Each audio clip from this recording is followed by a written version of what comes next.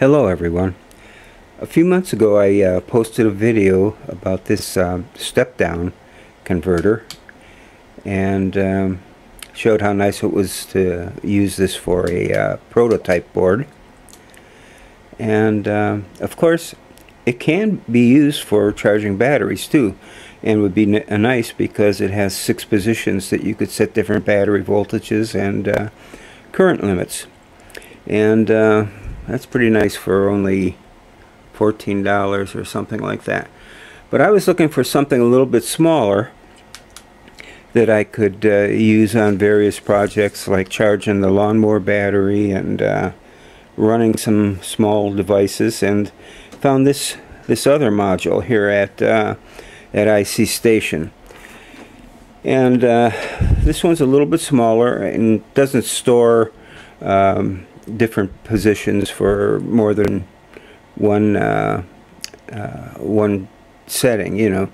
And believe it or not, this is only $7 and some change, and I think it was free shipping too from ICStation. Now this one works out pretty nice. It's inexpensive enough that you could probably use several of them and have it all set up and ready with the proper plugs and ready to go and charge whatever you need to charge. It also, you know, this thing will also run as a power supply the same way as the other one, with current limiting. So I'm going to set this camera up in a way that I can use 2 hands, and we'll take a look at how this thing operates. And I'll do the best I can to explain what the little LEDs are doing on here, and we'll get on with a couple of tests. Hold on. Okay, so here's what we have. As you would expect, there's a set of inputs, and this is a receptacle that you just slide the wires in, and then through the top here with a screwdriver you tighten up on the wires. Same thing for over here, which is an output. So needless to say, you're choosing your own type of connectors. I happen to use connectors that are used in the RC model airplane hobby, Dean's connectors, because I've got so many different things set up with these connectors already that I can switch alligator clips or other kind of charging harnesses right to the output of this. Okay, and then on this side you've got a couple of probably 20 turn trim pots, and the one here on the left is for adjusting the voltage, and the one here on the right is for adjusting the current limit. There's some LEDs on the circuit, and I'm going to explain what they're gonna do for you in just a minute. So okay, so what I have here is a laptop power supply, and I have it set on 24 volts. These circuits will run on 5 to 30 volt range, and output, I think it is 0.6 or 8 volts to 30 or 29, something like that. I'm going to go over the specs a little bit later, and certainly post that information under the video. So I'm going to hook up now to this power supply.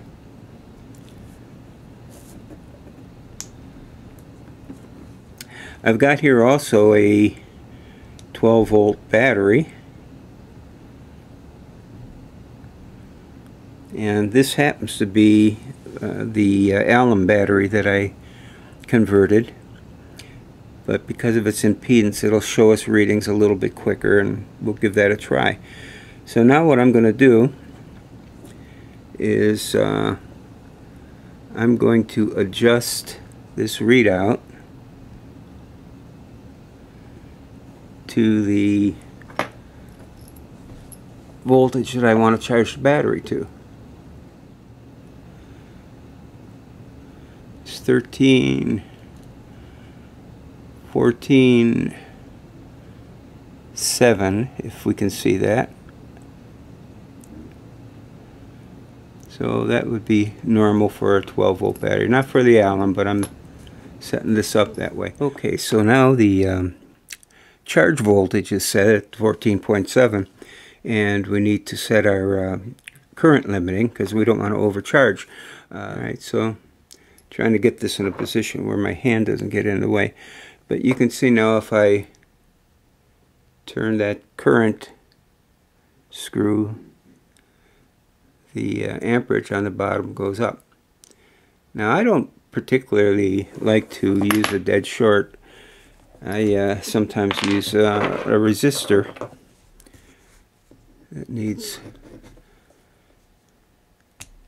a little fitting there, and you see I get the same reading.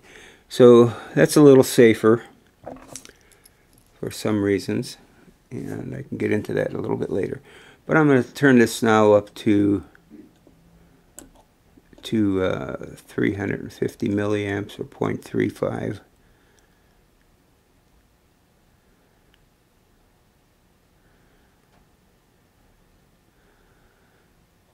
It's close enough.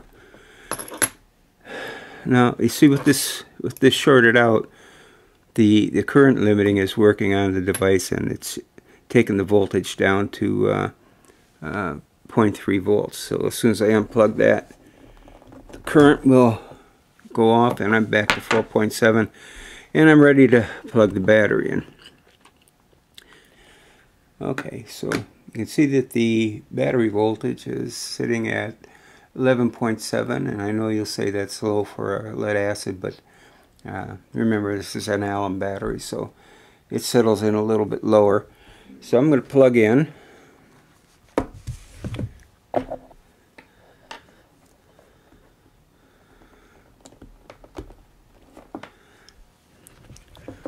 Okay, immediately you can see that we're starting to take a charge.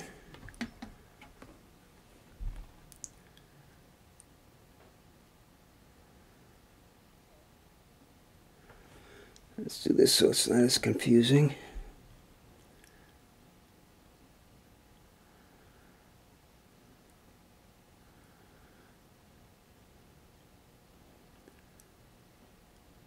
Okay, so it's going up. Over here you can see that we're charging at 0.36 volts, 0.36 amps or 360 milliamps. And you see our battery voltage is at 12.8. Okay, so what we can see down here below is a blue light that's on, and that means that it's charging. And over here, this light is on red, which means that we haven't reached our 14.7 volts. When we reach 14.7 volts, this bulb, this red LED here is going to go off. Okay, so it's going to tell you then that you've reached your voltage, and you can still be charging. I'll explain that in a little bit. This says we're charging. Now, what I need to do is skip these preliminaries and not wait for this to charge up. And I'm going to adjust the voltage on this step down module to be close to being set to the point where it shows that it's charged, and then we can look at what these lights are doing. You'll get a much better idea of how this thing operates. So hold on a minute. Okay, I think I have a pretty good way to explain what's going on with these diodes as the battery charges. So here's what I've done. I forgot about charging the battery up to 14.7 volts and just set it to stop at 12 volts. So you can see that the battery is charged now to 12 volts. Well, to prove that, the big meter here is hooked up to the battery, and it says 12.028, and it's just fluctuating a little bit. I imagine if it settled down and went much farther down, that the charger would probably kick on again and, you know, bring it back up to about this point. So once again, we're saying 0 on the current reading, and our little red light is on down here that says we're charged. Blue light is off that's next to it, and the diode up here naturally says that we've reached our charge voltage, and it turned off. So okay, so here once again we can see that the voltage of the battery is 12.035, and on the little module we're set at 12 volts for the charge voltage, and our light emitting diode says we're charged. Now what I'm going to do is I'm going to just bump the voltage up a little bit, and we'll watch and see what happens. If I can find the slot. Okay. Now just barely touching it, you see that now I'm charging at 30 and 40 milliamps. I'm going up a little more. Now notice all of a sudden the blue light down on the bottom right of the module came on. So now that says that we're drawing some current and charging the battery. I'm going to go up higher with the charge voltage. Now you can see well, probably on both the meter and the module, that the voltage of the battery is going up. I'm going to continue to add current.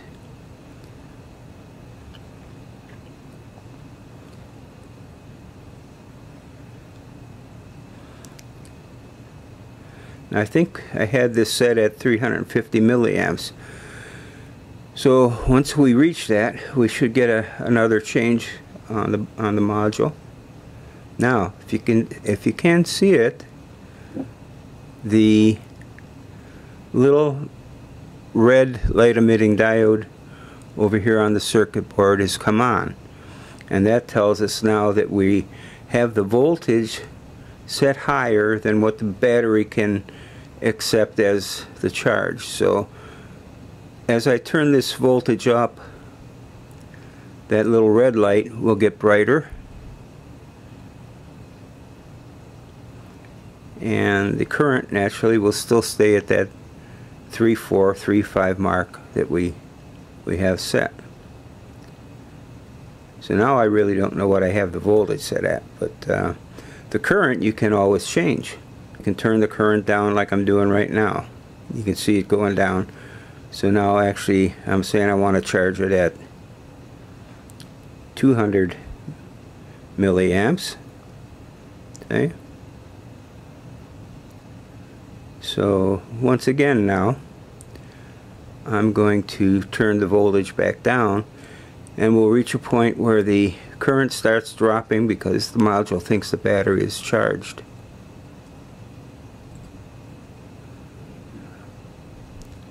I'm just having a heck of a time with that little screw. Okay, so now I'm going down, and let's watch. See, the current's dropping, dropping, and it's down to only 30 milliamps, so the thing has already said that it's gone into like a very trickle charge, and the battery is charged. So now this says 12.3 and the battery is 12.3. I don't know if that's clear to everybody or not, but it gives you some idea that how the current limiting works, and how it keeps the voltage dropped to continue the charge rate at the current that you have set. Okay, let's move on to something else. But I'll tell you something. This battery is charged very nicely at this point. I mean, it's just cool as the cucumbers out in my garden. so far, I mean, I'm liking this.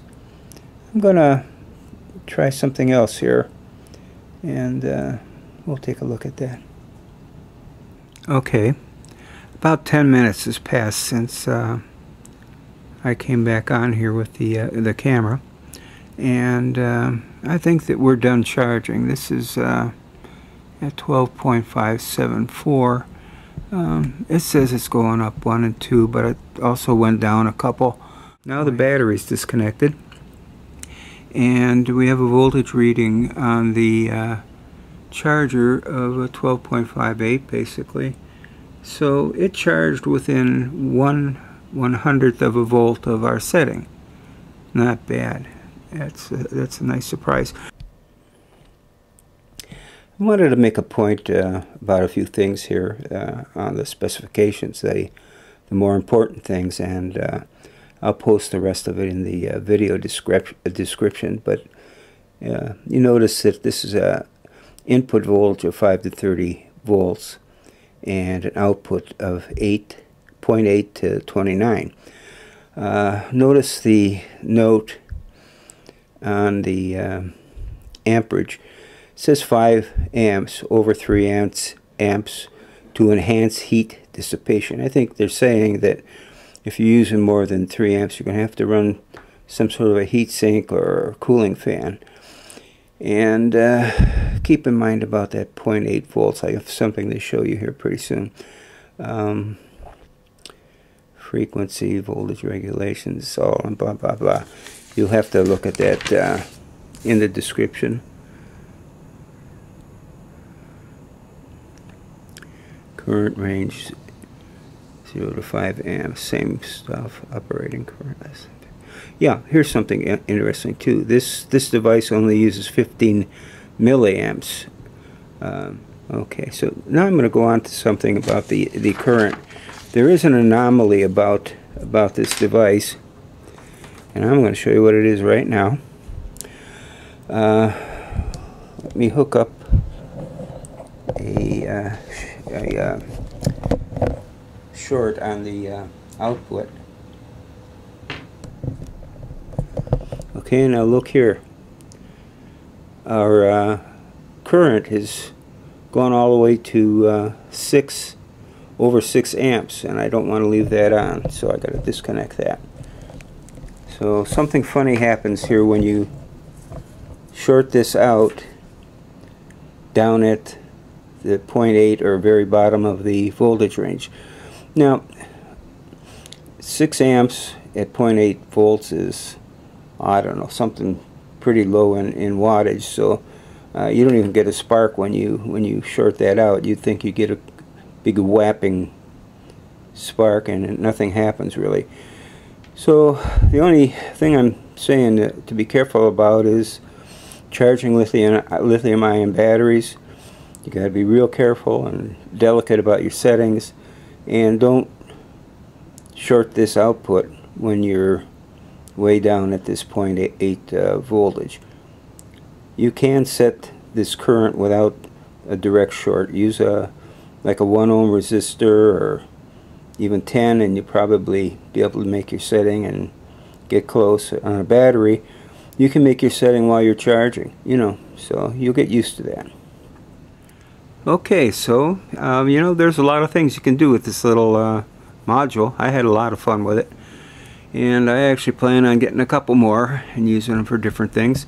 Remember, you can use it to charge batteries, or you can use it as a regulated power supply, just like you do when you pay a lot of money for. You know, we're just talking about something here. It's fun to play with, and you can protect your projects with it. Let me show you a little project that I just did. My camera was away for repairs, and we were going on 7 weeks, so I was going to try to use this old one, and when I figured out the resolution was only about 360, I just couldn't use it. So I waited to get this Panasonic TM700 back. But in the meantime, I took an old battery pack that didn't work anymore, and I cut the batteries out of it, and I put my little connector on the back of the pack, and now there.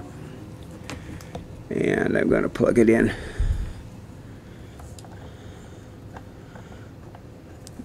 I have the battery set on, the module set on 8.4 volts. And I don't know what the current's set on. I think I put it all the way up to 1 amp. But anyhow, so there you have the module working as a little power supply with this adapter, and I think I can turn the camera on and it probably will start. You heard the ding, and there you go. So, you know, it's for $7. You know, it's really worthwhile. You probably have an old computer power pack for a laptop laying around, or wall warts, anything, you know, just as long as the voltage is up high enough to get the job done for you. So I hope you enjoyed this, and I recommend the module, and pick a couple up and see what you can do with them, and we'll have some fun talking about it together. Take care now, everybody. We'll see you next time.